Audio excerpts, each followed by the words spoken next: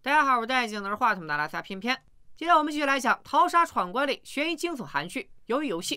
上回我们说到，456人集中在与世隔绝的岛屿，玩6场脱胎于儿童游戏的屠杀游戏，每淘汰1个人，奖池就增加1个亿。最终胜者将独享456亿韩元。参赛者在现实世界或是债台高筑，或者背负凶案，总之日子都过不下去了。这场死亡游戏对他们而言，却是重获新生的唯一机会。即便一开始他们因为游戏过于残酷而投票终止了游戏，也会因为生活的压力而纷纷回归。我们的男主小白正是其中的一员。他和王大爷、建国、阿里4人组成小队，守望相助。游戏之外，警员帅帅为了寻找失踪的哥哥，假扮鱿鱼游戏的劳工，试图找出游戏背后的真相。有个叫阿伟的玩家，居然有红豆帽偷偷给他递纸条，告诉他每场游戏的内容。第2场抠腾化的游戏结束，阿伟没有跟玩家们一起回宿舍，而是被人带进了一个小房间。监控室里的另一个红豆帽按下按钮消除了这段监控。好家伙，帮阿伟的内鬼不止一个。这阿伟到底是什么来头？咱们待会儿揭晓。小白回忆起游戏开始前见过的原幼稚，不禁怀疑自己被坑了。可他不愿承认，这个从小一起长大的小老弟竟然会害他。刚刚组建了小团队，这就产生了裂隙。第2个游戏结束，幸存者仅剩108人，总奖金也随着上涨到348亿。注入奖池的现金挑动着每个玩家的贪欲。到了午餐时间，每个人却只被分到了1个鸡蛋和1瓶水，这够谁吃的呀？巡视火的大波浪给纹身哥支招，让他们去另一个队伍插队，再领一份午餐。午餐严格按照人头分配，只有108份，自然有5个倒霉蛋没领到。之前被插队的玩家当场指认纹身哥，反被纹身哥一顿胖揍。建国和小白见那人倒地不起，便上前查看。好家伙，人直接被打死了。小白大声呼告，可无论是在场玩家还是红豆帽们，全都无动于衷。个人自扫门前雪，谁管他人瓦上霜？这个残酷的斗士没有给人性留半点余地。人命不再是人命，而是可以被量化的金钱。主办方的态度很明确了，不管玩家私斗，玩家这边死的人越多，竞争对手就越少。小白4人团队决定今晚不睡了，提防熄灯后可能的突袭。小白主动向孤立无援的小爱伸出援手，要让他熄灯后遭到袭击，就往小白的床位跑，4人组会保护他。如果说玩家这边是放在明面上的人性煎熬，在隐秘的角落里，它隐藏着更多不为人知的黑暗。帅帅偷偷换上了方块面具，打算揭开更深层的真相。另一边，阿伟在2名三角形的帮助下，从逃来者的尸体上摘取尚且鲜活的器官。原来阿伟和几个红豆帽达成了交易，精通外科手术的阿伟帮他们摘取淘汰者的器官，作为酬劳，他们会提前告知阿伟下一场游戏的内容，帮他活到最后。没过多久，一个圆来了，2个三角有些疑惑，还有个圆咋没来？原来被帅帅顶替的圆正是这个器官贩卖团伙的成员，他和另一个圆一起负责将淘汰者的器官潜水送出去。帅帅再生的广大，也想不到这茬，自然没来赴约。好了，他现在已经换成了方块，暂时没有暴露的风险。真正应该担心的其实是阿伟。主办方故意减少食物供给，借此挑起玩家内斗，在下场游戏开始前除掉比较弱的玩家。此刻的宿舍就是个修罗场。阿伟回到宿舍，立刻找上纹身哥，用下场游戏的内容为筹码，换来他的庇护。随着倒计时结束，宿舍里陷入黑暗，在玩家看来是伸手不见五指。然而在热成像的监控下，他们的一举一动都在面具男的掌控之中。纹身哥心中默念：让我来猎杀那些陷入黑暗的人吧。第一位受害者就是指认纹身哥插队的妹子。面具男也很懂气氛，立刻把照明调成了闪光模式，让原本就混乱的局面彻底乱成了一锅粥。纹身哥的下一个猎物自然是叛徒小爱。尽管小爱奋力抵抗，甚至刺伤了纹身哥，但双拳终究难敌4手，不光险些丧命，折叠刀也被对方夺走了。另一边，小白、阿里和建国3人完成汇合，突然发现王大爷没来，赶往王大爷的床铺，床上却空无一人，只有斑斑血迹。正在这时，小爱踉跄的赶来投奔小白，纹身哥也紧随其后。眼看着人数最多也最团结的2个团队即将爆发正面冲突，众人头顶突然传来一道苍老的声音。王大爷不知何时竟然爬到了床铺最高处，苦苦哀求众人住手。随着面具男一声令下，红豆帽们在伪装成方块的帅帅带领下鱼贯而入，瞬间完成压制。帅帅则趁机接近小白，问他有没有见过一个叫大帅的人。这个大帅也就是帅帅失踪的哥哥。然而玩家内部勾心斗角，对其他玩家都一无所知，更别提名字了。帅帅的算盘落了空，却无意间给小白提了醒。经历过今晚的大屠杀，小白团队非但没人受伤，还增加了一员干将小爱。小爱鼓励大家轮流公开自己的名字，来提高团队凝聚力。就连利己的建国都主动报上大名。可轮到王大爷了，他却支支吾吾答不上来。小白只能他是惊吓过度加上脑瘤导致的痴呆，就没当回事。杀戮之夜过后，幸存的玩家人数锐减到只剩80人。幸存者们各自休整，抓紧每一秒，为明天的第3场游戏积蓄体力。帅帅也回到宿舍，将今天的发现记录记着本。这时隔壁再次传来了咳嗽声，好像还挺有节奏感。帅帅仔细一听，卧槽，这不是摩斯密码吗？至于密码的内容，咱们待会儿揭晓。第二天一早，帅帅为了防止暴露，又换回了原的面罩。玩家们也在一跃中苏醒，连早饭都不给，就直接进行第3场游戏。第3场和前2场不同，是团体赛，玩家以10人为一组，共分为8组，先自行组队，然后再公布游戏内容。小白他们分头行动，除了王大爷一无所获，其他人各自找了一个人入伙。这里重点介绍一下，小白又找了一个戴着鼻钉的妹子，咱们叫她丁丁吧。但建国并不满意，他认为玩游戏男性具有先天优势。现在团队里俩妹子与老头都快成了老弱病残收容所了。关键是因为王大爷没找来人，现在他们只有9个人，还缺一个。另一边，提前得知游戏内容的纹身哥则叮嘱手下们去拉拢一些壮汉，看来比赛和力气有关。为了取胜，纹身哥甚至把大波浪踢出了队伍。这里必须补充一下，就在不久之前，俩人还跑到厕所没羞没臊了一把。纹身哥这就是典型的贴了裤子不认账。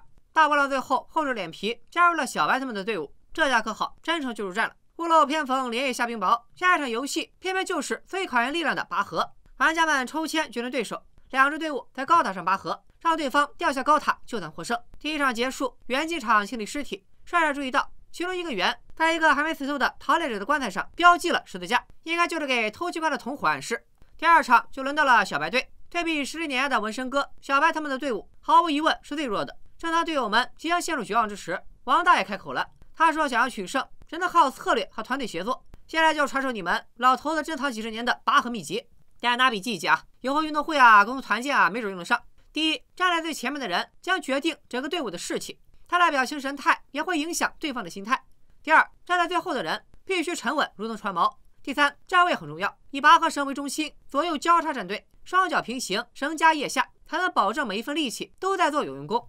最后搞对面的心态，比赛开始的前10秒至关重要，不用使劲拉，而是全体向后仰，用力气、体重和摩擦力消磨对方的体力。王大爷的指挥果然有奇效，前30秒内，小白他们竟然和全员猛男的对手形成了僵持。可双方的实力太过悬殊，他们还是被一寸一寸拖向了悬崖。关键时刻，建国高呼：“大家听我号令！”集体往前走3步，小白半个身体都悬在了外边，才终于刹住车。对方则如建国所料，全员扑开。小白队趁机发力，局势瞬间逆转，眼看着胜利近在眼前，小白脸上却看不到半点喜色，因为他突然意识到，一旦他们赢了，对面10个人都得死，而小白队的队友们就都成了杀人凶手。这就是鱿鱼游戏在最残酷的黑暗森林里，再虔诚的信仰也传递不到神明。看到小白他们带着老弱病残爆冷回归，纹身哥哈伟他们全都愣住了，不得不重新衡量对方的战斗力。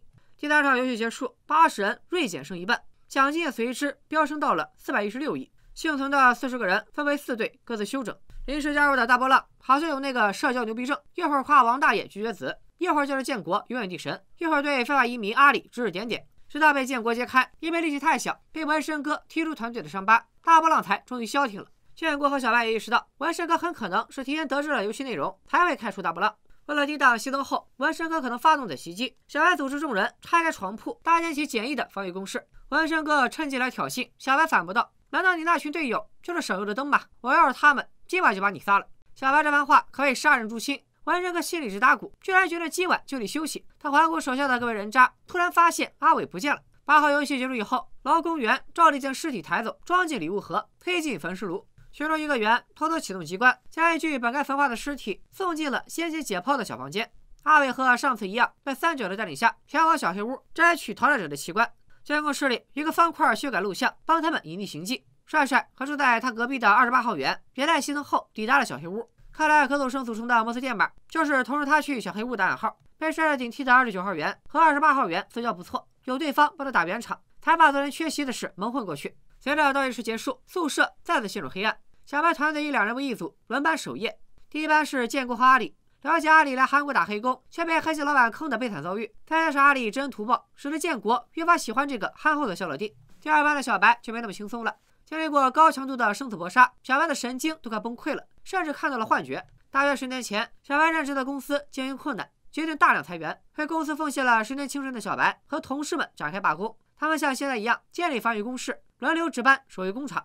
警察和工人们爆发冲突，导致小白的好友惨死在他的面前。这是小白最不愿想起的噩梦。他之所以在鱿鱼游戏里来者不拒，团结一切需要保护的人，就是怕当年的一幕重演。可世事不会尽如人愿，王大爷不知为何居然发烧了，也不知道这里有没有核酸检测。正当小白慌神的时候，小爱及时伸出援手，杜刚捐出了他珍藏的矿泉水给王大爷降温，还主动和小白一起守夜。花开2朵，各表一枝。帅帅和隔壁的28号员带着器官穿过食堂里的隐秘隧道，攀上了深不见底的悬梯。如此完美的通道，肯定不是这几个人自己造的，而是游戏主办方给贵宾们准备的紧急出口。等贵宾们脱身后，主办方就会引爆墙壁上的炸弹，将发生在此处的罪恶一并埋葬。至于那些贵宾都是谁，咱们暂且按下不表，因为一把刀抵住了帅帅的咽喉。其实帅帅早就暴露了。首先，咱们上期也提过，帅帅的制服胸口的扣子在打斗中被扯坏了。其次，帅帅第一次进员工宿舍，开门的时候钥匙转反了。再次，帅帅缺席了上一次解剖，之前更是对28号员的暗号毫无反应。最关键的一点是，他不记得自己亲手处理过的尸体，还明目张胆地打听贵宾的底细。帅帅种种一声举动，早就引起了28号员的怀疑。帅帅也被迫摘下了面罩。傻了吧？也有枪。形势瞬间逆转，轮到袁摘面罩了。在刚刚的谈话中，三角和袁曾提起一个特殊的淘汰者，此人体内只有1颗肾，而帅帅的哥哥大帅曾经把1颗肾捐给了弟弟。帅帅怀疑那个人就是大帅，被这些贩卖器官的罪犯杀害了。现在他要杀了袁，替哥哥报仇。袁一听，赶紧澄清，那个淘汰者是女人，摘取器官之前，我们还轮流对她那个啥。你要不信的话，可以去面具男的房间，那里有所有玩家的资料。一波未平，一波又起，小黑屋里也发生了变故。三角和上座的方块都不清楚下一场游戏的内容，让阿伟先回去等消息。阿伟急了，挟持其中一个三角，让另一个去打听游戏内容，否则他就不走。双方一言不合，扭打在一起，被挟持的三角被捅死，阿伟自己也身受重伤，像个没头苍蝇，在迷宫式的阶梯里夺路而逃。这可累坏了监控室的方块，拿出在祖湾禁淫10年的手速，不停帮阿伟擦屁股。阿伟逃到了第2场游戏的场地，三角也紧随其后，劝阿伟及时收手，死掉的三角他会处理。只要阿伟乖乖回宿舍，一切就还有挽回的余地。为了换取阿伟的信任，三角主动摘下面罩，慢慢靠近了放松警惕的阿伟，却在抽出匕首准备下手的瞬间，被闻讯赶来的面具男当场击毙。贩卖器官这种小事，面具男根本不在乎。元宇游戏的主旨是给在外界遭受不平等待遇的人最后一个公平竞争的机会，可三角他们竟然泄题，公然打破了公平原则，下场只有死路一条。憋了1期半，大家终于可以把阿伟死了打在公屏上了。正在这时，远处传来了枪声，原来是帅帅冒险开枪打烂了门锁，潜入了面具男的卧室，寻找哥哥的信息。面具男顺着枪声找到了28号员的尸体，立刻下令展开对帅帅的追捕。他挖出子弹，看出击毙员的是警枪，心里咯噔一下。与此同时，警报声大作，玩家们被红灯帽叫醒，在宿舍排好队，就连发高烧的王大爷也不例外。小白脱下外套，绑在王大爷的腰间，遮住没尿湿的裤子。为了防止进一步泄题，面具男决定立刻开始第4场游戏。玩家们在红灯帽的威胁下，前往下一个游戏场所。迷宫般的走廊里悬挂着器官贩卖团伙和阿伟的尸体，用来彰显鱿鱼游戏的绝对公平。另一边，帅帅进了密室，映入眼帘的是海量的玩家档案。粗略估算，第1场鱿鱼游戏可以追溯到1988年，往后每年都会举办一次，一直持续到2020年。帅帅怀疑哥哥也是玩家之一，可他万万没想到，哥哥的名字居然出现在了5年前获胜者的名单上。但哥哥明明是前几天才失踪的，难不成他玩上瘾了，回来玩第2轮？情况紧急，容不得胡思乱想，帅帅拍下玩家档案、录像带和保密合约作为证据。正在这时，房里的电话突然响起，面具男也随之赶到，用流利的英文和对方交流，承诺会在贵宾到来前解决这里的麻烦。面具男走后，帅帅试着用那台电话报警，听筒里却一片寂静。看来想带哥哥逃出升天，把这里的秘密送往外界，还得另寻他法。另一边，玩家们被带到上次分组的白子房间。第4场游戏将以2人为一组，拔河比赛中刚刚凝聚的团队，这下又要分崩离析。曾经的战友，这回可能就成了死敌。2人组合不像10人拔河，每个人的力量各占了一半，谁都不愿意和老人、女人组队。小爱自发离开团队，丁丁也随之而去，硬拉着小爱组成了一队。小爱本想和建国组队，没想到建国主动邀请了体力更好的阿里。他相信以阿里的力量加了他的大脑，无论玩什么都会所向披靡。另外的组员也各自组队，只剩下小白和王大爷了。看着越走越近的王大爷，小白心里止不住的呐喊：“你不要过来！”好在只是虚惊一场，王大爷看出了小白的为难，把自己的外套留给小白，便独自离开了。阿伟死了，玩家就剩39人，必然会有1个人落单，他的下场多半是直接淘汰。在主动邀请自己组队的青壮年男性和坐在角落里瑟瑟发抖的王大爷之间，小白必须做出选择。最终，小白还是选择了王大爷。下面大家都猜到谁落单了？没错，这是社交牛逼症患者大波浪，他被红灯帽带走，生死未卜。玩家们则抵达游戏场地，看着就像一处老旧的居民区。玩家们分散在街区各处，每人领到10颗弹珠。小白心中一喜，以他的技术加了王大爷的经验，想输都难。2人拉钩，结了死党，约好同生死共进退。然而小白的笑容很快就僵住了，因为游戏规则竟然是和身边的队友对决，在半小时内赢了对方10个弹珠的人获胜。在场所有人都愣住了，他们的队友大多都是自己最信任的人，要么是夫妻，要么情同手足，而现在他们却成了阻挡自己求胜的绊脚石。打弹珠大致有3种玩法。玩法1，在地上画线为界，每人在线里放几颗弹珠，再轮流用自己的母珠击打线内的弹珠，被打到且打出界的弹珠就归击打者所有。玩法2则比较无脑，一方抓一把弹珠捏在手里，让对方压住，猜单双数，猜对了就拿走等同于赌注数量的弹珠，猜错了赌注就归对方所有。玩法3，在地上挖个坑，双方轮流往坑里扔弹珠，扔进坑里的人就能拿走地上所有的弹珠。几分钟后，几乎所有玩家都开始对决。花开不知道多少朵，先看看最讨人厌的纹身哥这边，他一开始在菜单双上一路连败，于是提出更改规则，再来将比分扳平。不过最后一颗决定命运的弹珠掌握在对方的手里。再看建国和阿里这边，阿里傻人有傻福，开单说也是一路连胜，赢走了建国9颗弹珠，就剩1颗了，肯定是单呀，还猜个屁！只要阿里不故意放水，建国必死无疑。绝境中人性之恶被无限放大，建国揪住阿里的衣服，指责阿里装傻，骗取他的信任，接着又跪着求阿里帮他，说自己想到了一个让他们俩都能活下来的办法。按照规则，其中一方要在30分钟内赢了对方所有的弹珠，很少有人像他这么倒霉，一路连败，到时候就会有很多人还没比完，也就是没人输也没人赢。建国猜测那时主办方就会更改规则，从2人对决改为团体战，到时候他们俩强强联合，打败其他小组就能一起活下去了。建国提议2人分头打听其他组的情况，从战况焦灼的小组中挑选那些年纪最大和最小的，到时候就可以选做他们的对手。最后3分钟再在这里碰头。为了安全起见，建国撕烂 T 恤搓成绳子，拴住了装弹珠的袋子，挂在了阿里的脖子上。然而等阿里探完敌情回到汇合点，建国早就离开了。建国欺骗了他，根本没有什么团体赛，更没有2人都活下来的办法，只有死亡面前的狡诈。建国早就趁阿里被远处的枪声吸引，调包了2人的袋子，交给他的袋子里不是19颗弹珠，全是小石子，而建国自己早就把20颗弹珠提交了。那边尔虞我诈，丁丁和小爱这里却是一副岁月静好，他们约好先唠嗑，等最后3分钟再一把梭哈定胜负。这不聊不知道，一聊才发现2人是一个比一个惨。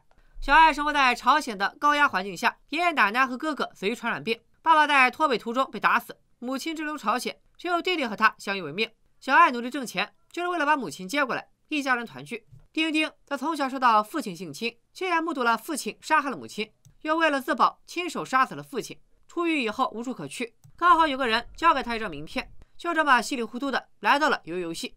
距离游戏结束还剩3分钟，小爱和丁丁终于开始对决。他们定的规则很简单，往墙根扔弹珠，谁靠墙更近谁就赢了。小爱没有留手，弹珠滚得很远，丁丁的弹珠却从指尖滑落到地上。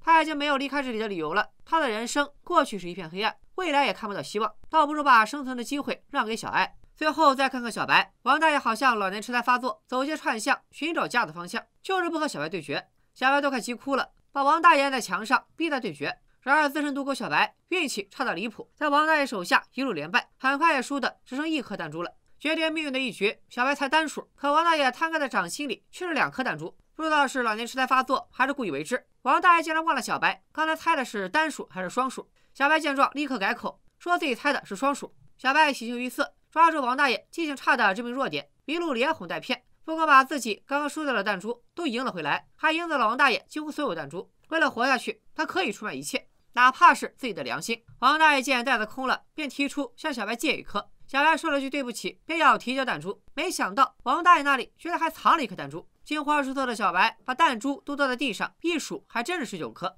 眼看着距离游戏结束只剩不到3分钟了，王大爷却带着最后1颗弹珠又开始走街串巷。他居然在游戏布景里找到了自己曾经住过的房子，自顾自地回忆着和儿子共同度过的美好时光。直到小白到了崩溃的边缘，王大爷才仿佛突然回过神来了，问小白要不要赌上自己有的一切，玩最后一局。小白当然不同意了，你就剩1颗弹珠，我有19颗，凭什么和你梭哈？王大爷却反驳道，那你一直欺骗我，拿走我的弹珠就合适吗？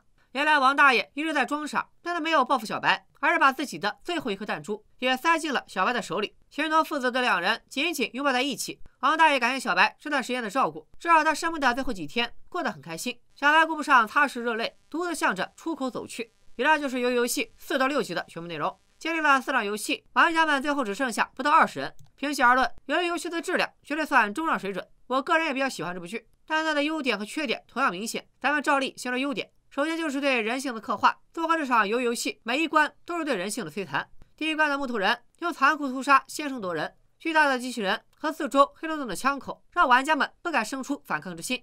第二关哭糖化，同样是用庞大的游乐设施反衬玩家的弱小。昔日的游乐场所成了修罗炼狱，小时候最爱吃的糖决定了自己的生死，种种要素的结合产生了1+1大于2的效果，对玩家的精神冲击超级加倍。游戏间隙本该是休息时间，主办方又故意减少食物供给，摆明了官方不管私斗的态度，鼓励玩家们互相残杀。可到了第3关的拔河，又开始搞起了分组，玩家们第一次合作进行 PVP 对抗，同时主办方又让所有人的手上都沾上了鲜血，也在刷新他们的道德底线。紧接着又用第4关打弹珠，将刚刚凝聚起来的团队彻底打散，在亲密的伙伴和伴侣被迫互相残杀，进一步摧毁玩家的良知和彼此间脆弱的信任感。不知道大家有没有注意到，继屠杀之夜后，照亮小猪主机罐的灯光就再也没有熄灭过。它高悬于宿舍顶部，如同高高在上的太阳，普照众生的不是阳光，而是无尽的欲望。我只能说，不愧是拍出《熔炉》的导演黄东赫，对人性这的拿捏简直精妙。从制作层面上讲，由于游戏无论是置景还是服化道，都体现着制作方雄厚的电影工业实力，大部分剧情也都在逻辑自洽的前提下做到了跌宕起伏，剧中大部分人物的人设也都十分饱满。具体是谁比较拉胯我就不说了啊，大家都懂。再加上李正宰、孔刘、李秉宪的豪华阵容，使得这部剧在开播后热度就节节攀升，3番5次出现在热搜，甚至一度登顶，把观众们的胃口吊得实在太高了。然而看个几集就会发现，由于游戏的弱点同样突出。首先是设定略显俗套，玩游戏大逃杀的设定，之前咱们在很多影视作品中都已经见过不少次了。而本剧游戏的设置略显草率，为了强调人性的矛盾，削弱了逃杀类作品中的智斗要素。到了最后一集，甚至有了降智的嫌疑，男主的人设也开始变得越来越迷惑。具体就先不剧透了，下期再给大家仔细掰扯。这就导致很多观众看完以后发出了就这的疑问。总之，这一系列因素导致鱿鱼游戏的口碑下滑。尽管是一部水准以上的剧集，但没有《赌博默示录》的质量，更难以达到后者的高度。不过作为一部爽剧来看，还是很不错的。片片依然推荐大家去看原剧，而且既然开了这个坑，我也肯定会把坑填上。大家放10000个心。面对森严的守卫，甚至该如何从与世隔绝的岛上脱身？他的哥哥明明曾经是游戏赢家，又为何去而复返？小白、建国、小爱和纹身哥，他们之中谁能活到最后？赢家真的可以独吞456亿奖金吗？咱们不见不散，拜了个拜。